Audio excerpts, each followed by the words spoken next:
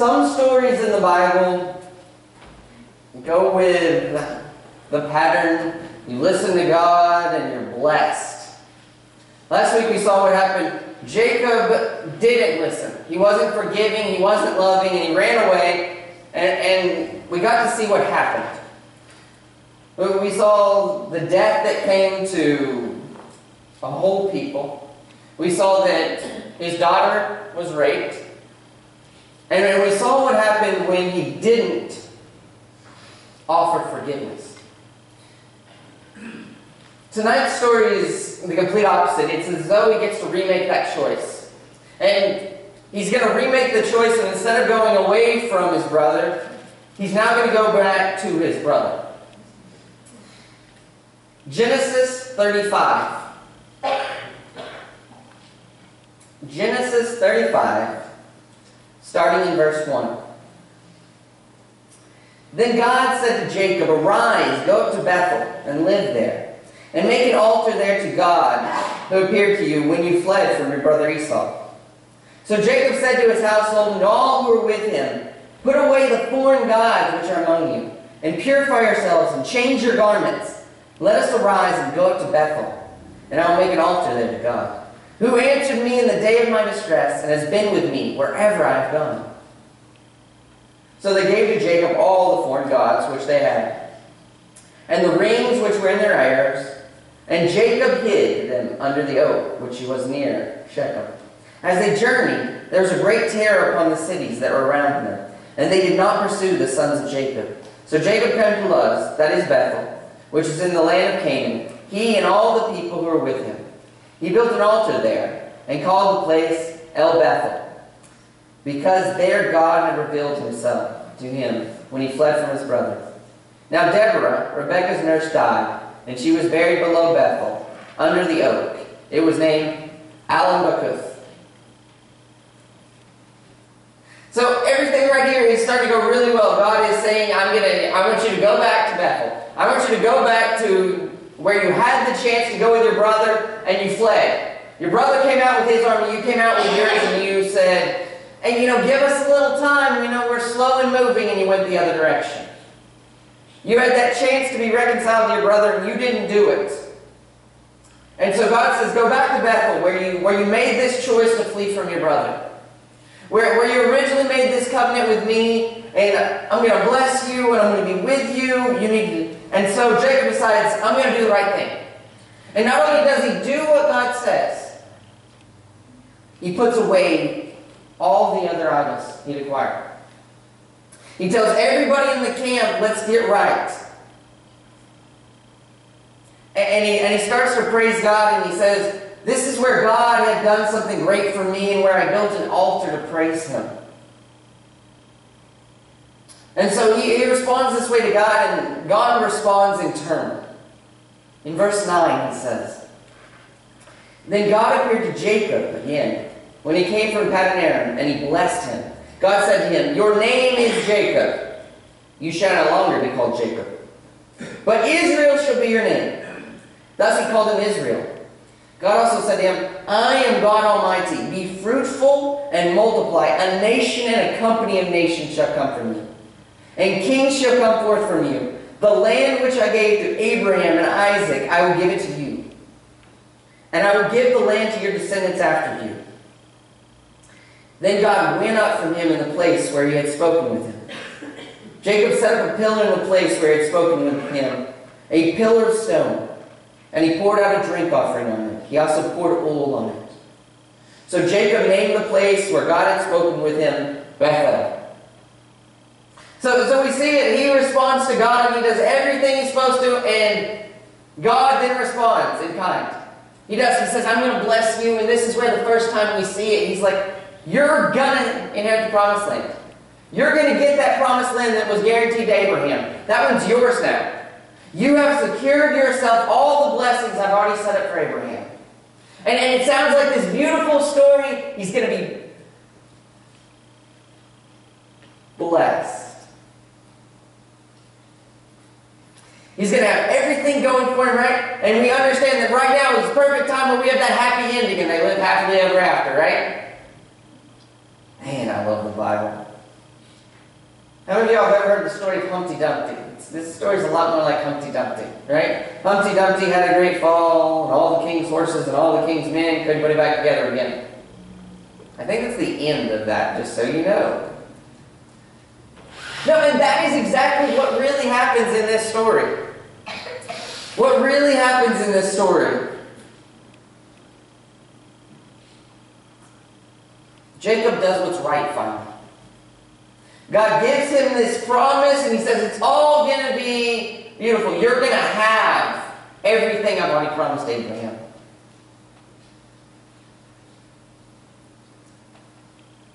Verse 16. Doesn't work that way.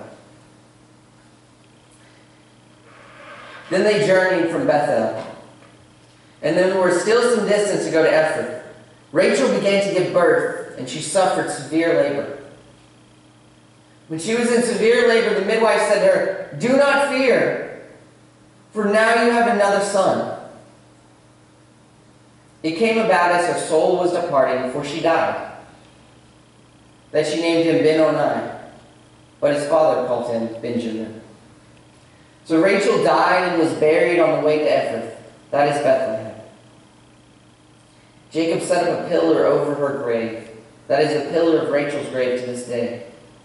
Then Israel journeyed on and pitched his tent beyond the Tower of Edom. It came about while Israel was dwelling in the land that Reuben went and lay with Bilhah, his father's concubine, and Israel heard of it.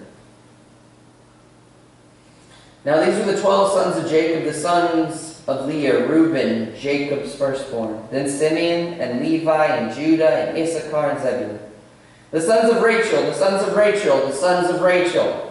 The sons of Rachel, Joseph and Benjamin. And the sons of Bilhah, Rachel's maid, Dan and Naphtali. And the sons of Zilpah, Leah's maid, Gad and Asher. These are the sons of Jacob, who were born to him in Paddan Aram. Jacob came to his father Isaac at Mamre of Kiriath-arba, that is Hebron, where Abraham and Isaac had journeyed. Now the days of Isaac were 180 years. Isaac breathed his last and died, and was gathered to his people, an old man of ripe age, and his sons, Esau and Jacob, buried him.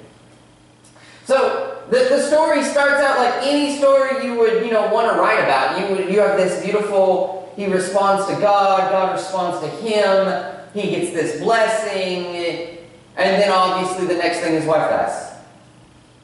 Not just any wife. I mean, we know that he has 2 wives, 2 concubines. But Rachel.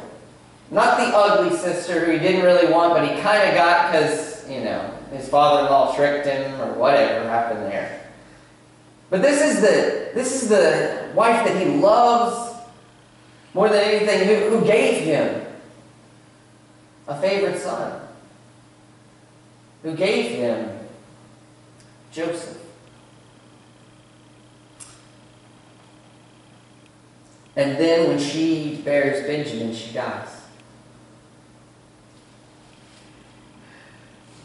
And though it's only one sentence in this,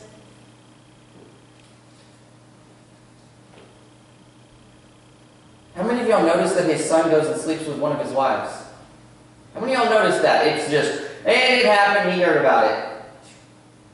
Hush, hush. Hush, hush. He doesn't forget it, though. When he's given the blessing at the end of the life, he makes it very clear he only remembers one thing about that son. You who slept with my wife, you will be cursed. Okay. That's the blessing for him because he remembers it. And so what happened is you have this perfect walking with God where we're doing everything. We're doing what we think we should be doing, and we're actually trying to serve God, and God's like, when you serve me, there's this blessing to be had. And then all of a sudden, what happens? We get on cloud 9, and we get perfect, and we're walking with the Lord, and we're just loving it, and then what happens? In real life, what happens? Do we stay there? Does anybody ever stay there? If you do, I really just want to hang out with you all the time. And it doesn't happen. You don't get to this cloud 9 and then just stay there. Real life happens again. He's got this spiritual relationship going on, and it's great, and it's beautiful, and then all these physical things start happening. His wife dies. his favorite wife dies. Down one wife. His son sleeps with one of his other wives.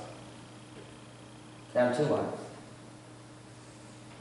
Benjamin is born a child of his own age, and she generally curses him with a terrible, wretched name.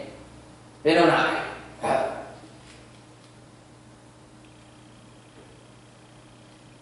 But Jacob takes so much joy in Benjamin that he renames Benjamin. He does. He calls him Benjamin, which is a great name because in the story of Israel, you're going to find out there's two people that mean a whole lot to their father. Those sons of the favored wife mean a whole lot to his father. And we know kind of what happens in the future and how it's just going to get worse from here. Right? Because remember, he has two sons that he's really excited about. Joseph and Benjamin. And most of us know Joseph is about to get us into a whole lot of trouble. He's about to die. Right? He's about to, in all sense of Israel's knowledge, he is going to die. And we look at this and we go, who would write this kind of thing? This isn't the stuff of stories. This is the stuff of, hey, everyday life. This is stuff where you go and you've gotten into this place with God and you've got everything figured out and you're doing spiritually better than you've ever done before. And then those things, those everyday parts of living on this earth get in the way. And he just got a new name. Then his favorite wife dies. He just received a blessing. And then all this terrible stuff starts to happen. And then Isaac dies. And me, I kind of started thinking, and I'm kind of comparing it in my head. I am. I'm going, well, you remember when he ran away from his brother,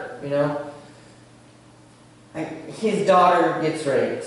Terrible. Well, his wife dies, and his other wife sleeps with his son. And I'm just kind of torn. He's serving God perfectly here, and I see what happens. And then he's serving himself and his fear right here, and I'm seeing what happens.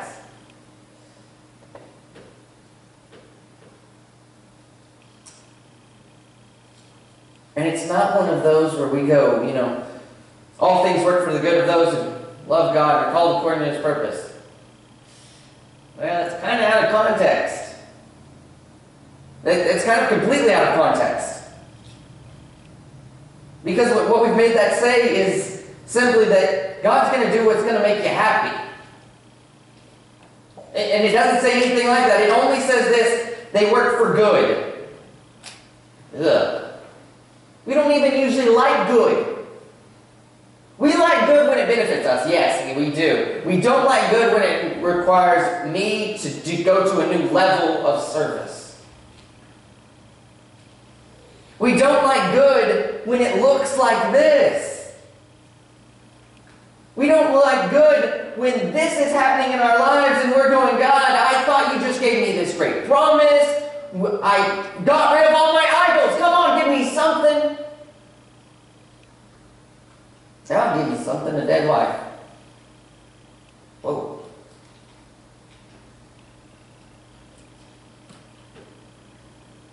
And so, in contrast, I honestly, in a very human perspective, I'm just looking at it, comparing it, and going, which was better?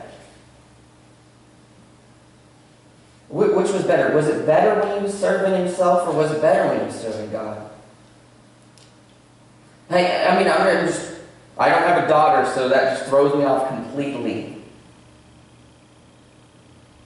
It'd be terrible if my wife died, though. And my other wife that she doesn't know about, obviously. I don't know. I just got awkward. Right? And I'm sitting there and I'm going, like many of us do in our lives, and we go, does it really look that much better when we serve God? Does it really work the way that we want it to? Because we want that Snow White story. We want that Cinderella story. Right? We want that there's a kiss happily ever after. I don't even know which one that was. But we have these princess stories, and that's kind of what we want. And there's nothing like that.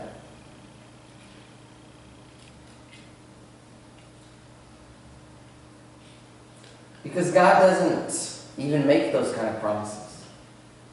God makes the opposite promises. I like how everyone comes to Jesus and they're like, you're going to bring peace on the earth. And He's like, I will bring peace in you. He says, I didn't come to bring peace, though. I came to bring a sword.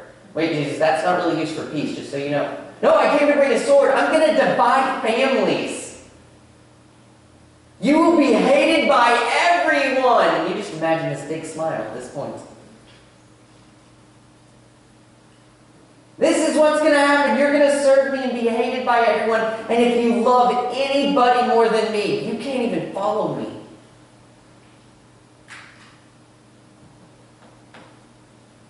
And in our modern day, we don't even think about what it was like for them. They pretty much knew their answer. They could do their own thing and it was going to look a whole lot better. They were almost guaranteed it would look better if they did their own thing. Almost a guarantee. And then they knew what would happen if they did it God's way.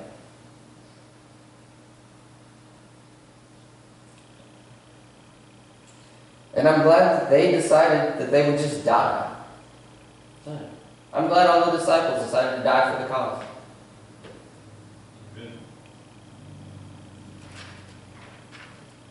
And this story has a pretty obvious application for us.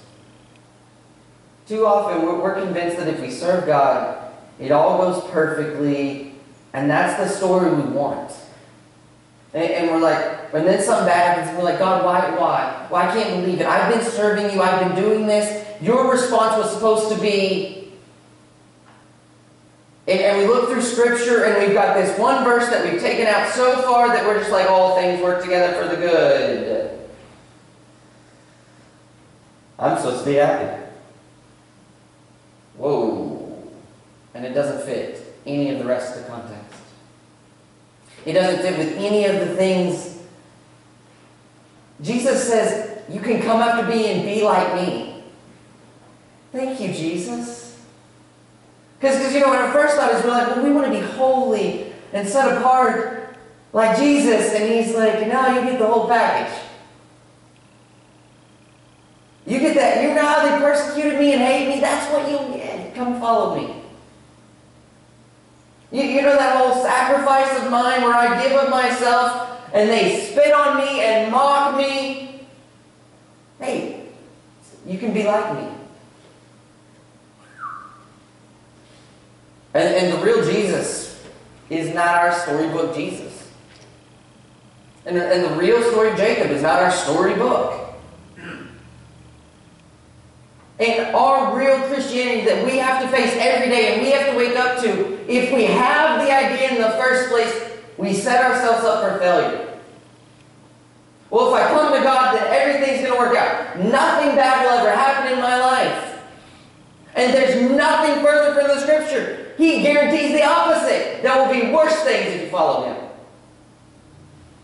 He says, there was this foolish man. And he, started building a house, but he didn't see how much money he had. And he stopped halfway through and it floods and destroys the house. Great story. Jesus, you got some dark stories.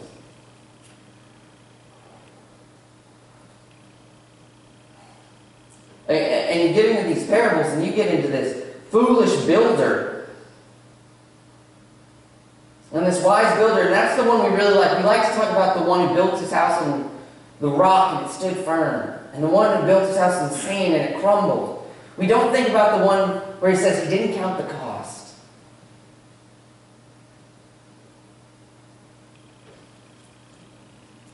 And it's the same thing offered to us. He doesn't offer us something free. He doesn't charge us to be with him any more than we have. But he does ask us to pay the cost.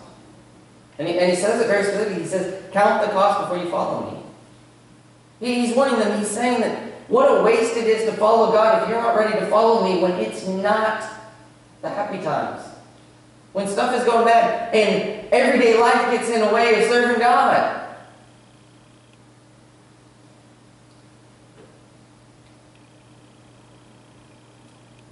Because I would have thought at this point Jacob's just going to... And in the middle of this story, I don't know if you noticed, Benjamin. Benjamin is essential to this story.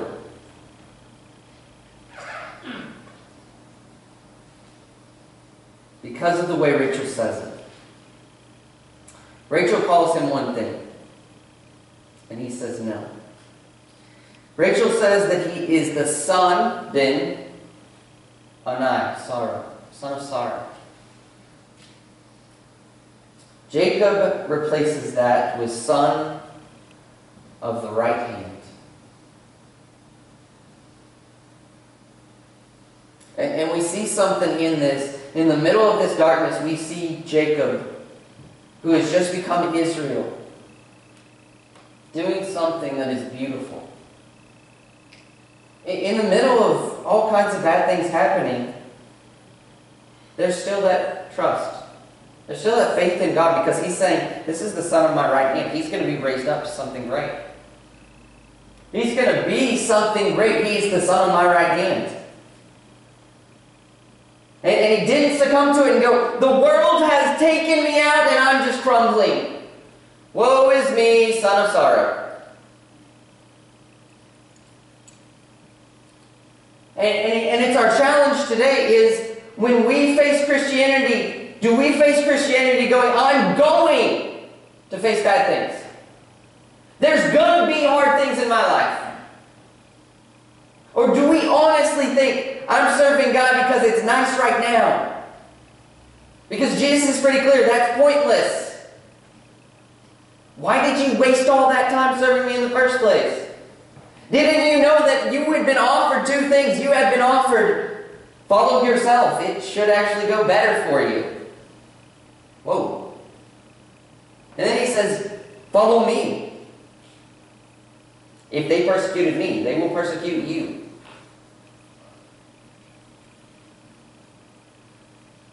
And our lives need to be about deciding these things before it happens. Because we can wait till, we're serving God and everything's high, and then everything goes wrong and we're like, well, what do we do? Or we can think about it ahead of time and be like, God, I'm going to serve you when it is terrible.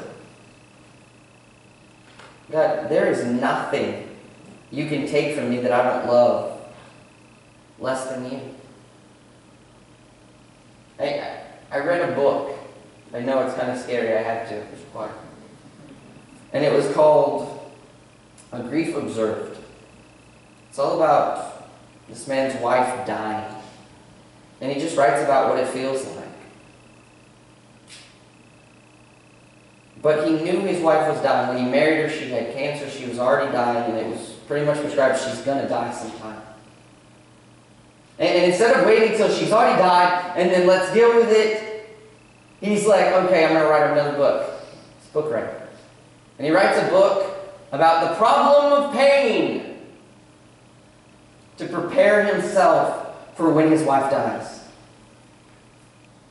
And I know that we don't know what specific evils are going to come in our lives, but if we look at it and we say, God, I love you more than, and we just go down the list, I love you more than my wife. She dies tomorrow. Okay. She gets sick. Okay.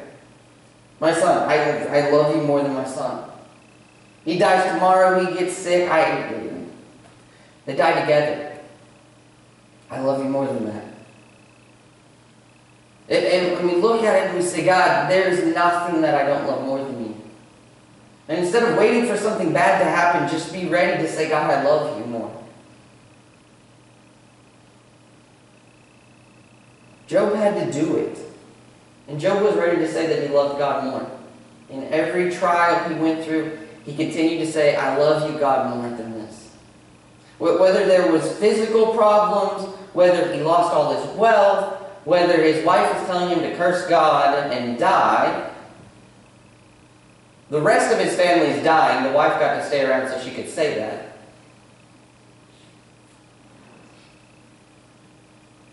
And he's ready to say that he loves God more than that.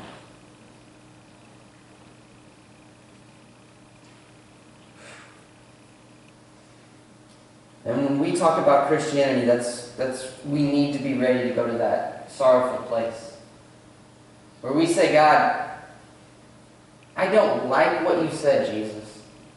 And we shouldn't. We shouldn't naturally go to it and say, well, I like my wife so little that I just don't care. I'm supposed to love my wife. But I should understand when he says that if I don't hate them in comparison to him, I can't even follow him in the first place. Because all Satan would have to do is take out my wife and I'm done. I didn't count the cost. I ran after God when it was easy, and then he took what was hardest in my life.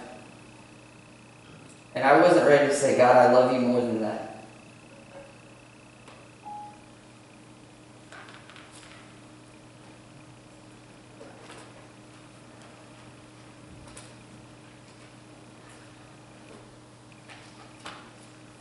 Titus ends this way. Titus 3, 4-7. But when the kindness of God our Savior and his love for mankind appeared, he saved us, not on the basis of deeds which we had done in righteousness, but according to his mercy, by the washing of regeneration, and renewing by the Holy Spirit, whom he poured out upon us richly through Jesus Christ our Savior, so that being justified by his grace, we would be made heirs according to the hope of eternal life. We still have that promise, and we're looking at this very physical, and I want to make sure we end ignoring the physical for a second and saying, we're right. When we're comparing apples to oranges and we're going, well, it looks like it wound up better when he served himself, and it would have been worse if he served God, and you want to look at this life, you're right. That's the kind of stuff that Jesus promises us. And the great thing is, Jesus isn't that concerned with this life. It makes sense because he understands time. I understand that 5 seconds is not the same as 2 hours. We forget this. We forget that 100 years is nothing like eternity. And when we talk about eternity, this is where he makes us promises. This is where he says, here's the good stuff you were waiting on. Made heirs according to the hope of eternal. What kind of life? Eternal. So tonight we offer an invitation, and that is eternal life. Not a life where it's great on this earth, but in a life where it is eternally good. And if there is anyone who has not put their faith in Christ, knowing that he is Lord, confess him as that Lord. Repent, knowing that none of our righteousness is good enough. None of our deeds is good enough, but only giving it all to God and being sorrowful that we've done these things. Being baptized into him where he washes us and we just allow him to work. So that then we can live this life and remain faithful so that when it comes to death, we can have the hope of eternal life. If there's anybody who hasn't done that, that invitation is open tonight. If anybody wishes to submit to the eldership here, or if anybody needs prayers, we ask you to come now as we stand and as we sing. I have decided to follow